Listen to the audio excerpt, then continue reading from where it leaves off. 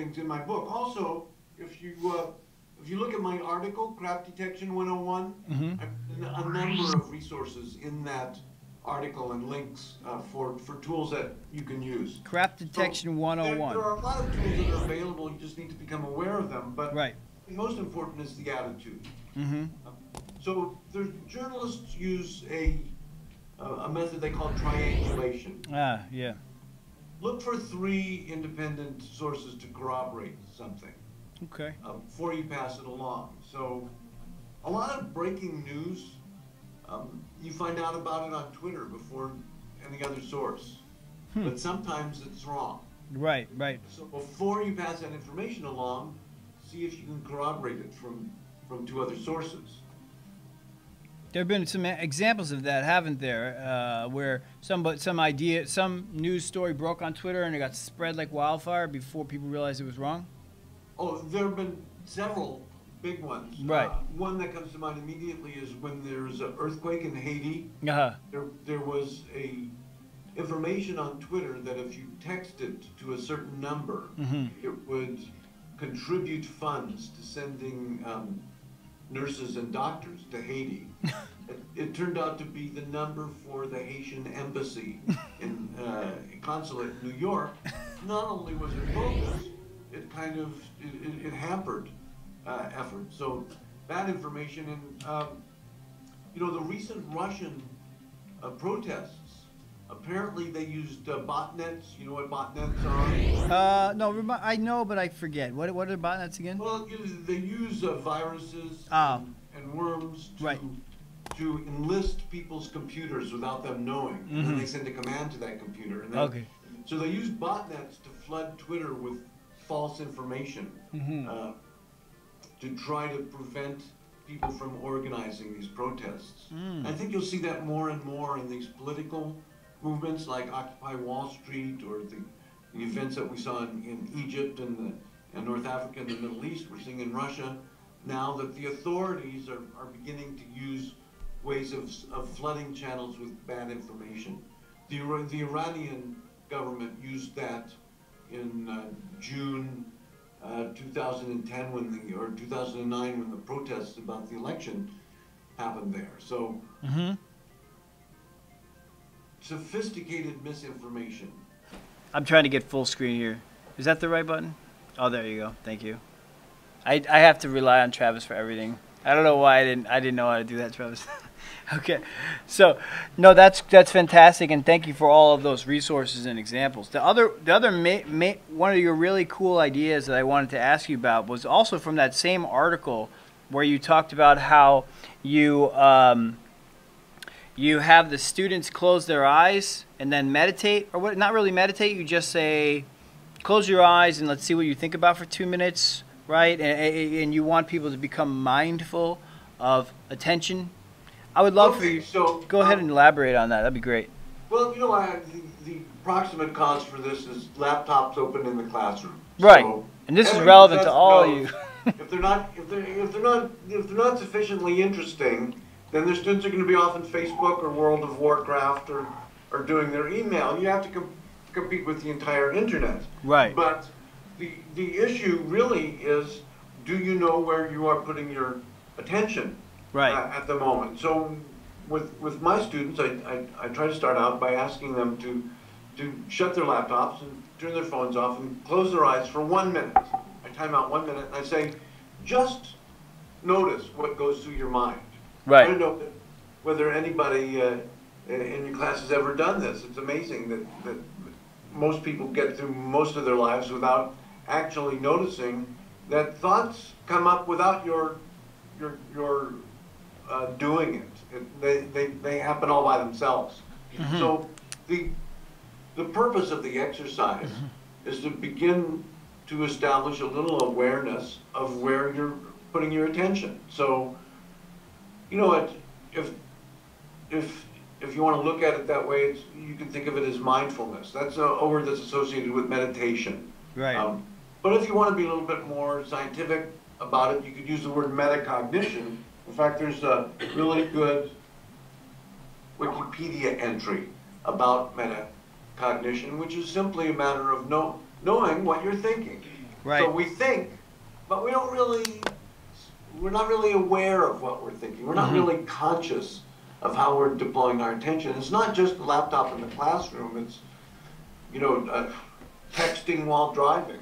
How many of you have had that frightening experience? Let me pause to ask that. How many people here have texted while driving? Be honest. You're all under arrest.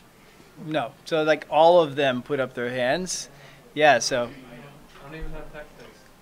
No, you have not done that. No. So I think you're risking, the point you're making, Howard, if I'm not mistaken, is that you're basically risking your life while you're doing that, right? Yeah, and other people's lives. Thousands of people actually die from that. I have the statistics in my book, but it's surprising the number of people, because, you know, there's a fatal automobile accident. They find a smartphone in the wreckage. They can look and see when was the last text message. So, you know, it's maybe not not always situations that serious. It's you're talking to someone and they're on their BlackBerry or they're looking at their iPhone. Right.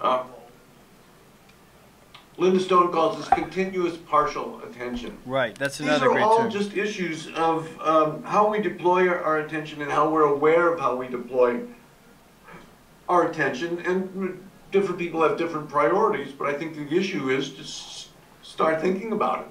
Well, where do you, because I've actually, in some of the experts that we've interviewed, we talked to Mimi Ito, we talked to Donna Alverman, we talked to James G., and I asked them, most of them I asked kind of a similar question, and I asked them what they think about that idea that, you know, the Sherry Turkle idea that we're alone together, you know, and it seems there's two parts of a dialectic. On the one hand, there's like Eric Schmidt, who said that nobody ever looks at him in a meeting anymore. And so you have these high-level, brilliant Google engineers who are on their laptops while he's talking and they're never looking at him. But he's suggesting that that's because they're so smart that they're switching and that they're taking in both at once. But then the alternative argument, like the Mark Bauerlein dumbest generation argument, right, is that they're not really paying attention to anything. Or the Nicholas Carr, the shallows argument, which is that we're basically getting dumber as a result of continuous partial attention. And so I'm wondering, where do you find yourself on that, or can you comment on that dialectic? Well, I believe that social media afford and enable distraction. I'm also aware of the research that shows that most people, the overwhelming majority of people, aren't really able to multitask, even though they think they are. That if you test it, right, they are actually losing effectiveness at each of the tasks that they're trying to do. Now, there's in these experiments, there's always a remnant of people who are able to multitask, and I would cite the case of the jet fighter pilot who has to navigate, aviate, and communicate simultaneously while trying to shoot the other guy and not get shot down themselves. Right. So some people can do it effectively. The question is, and there's not really any empirical evidence on this yet, are these people who are just born able to do it, the way some people can run faster than others? Or do they learn how to do it? Can we learn to more effectively multitask? I think whether or not you can effectively multitask, and again, I would repeat, the research shows that almost all people who think they are effectively multitasking actually are not. Right. Whether or not you can, I believe that you can improve your ability to pay attention while you're online by working on it. Right. With the experience of meditators for thousands of years, and research by neuroscientists, cognitive scientists more recently, shows that the brain is somewhat plastic, that you can train it, that we can train our attention. So between Nicholas Carr and Sherry Turkle, I would say, what if we try to learn how to use our attention more effectively while we are using social media, whether it's a smartphone or we are at a desktop or a laptop and we've got 6 windows open. People just do that they don't really think about how to do it. They don't really try to train their attention. So that's part of what I get into the book is how do you begin to train your attention? So attention, craft detection, those are really essential skills that are necessitated by these media that didn't exist 10 or 20 years ago. And 10 or 20 years, in 10 or 20 years, we've got 2 billion people on the internet and 6 billion mobile phones. So this is just a very sudden deployment, very powerful technologies that attract our attention. It's time for us to begin learning how to use them more effectively. What would the death rate on the highways be if people didn't have driver's licenses or any kind of driver's training? You know, would you conclude that people can't drive? Right. I would say yes. People can't drive if they're not taught how to drive. They don't learn how to drive. Is the same thing true with the media?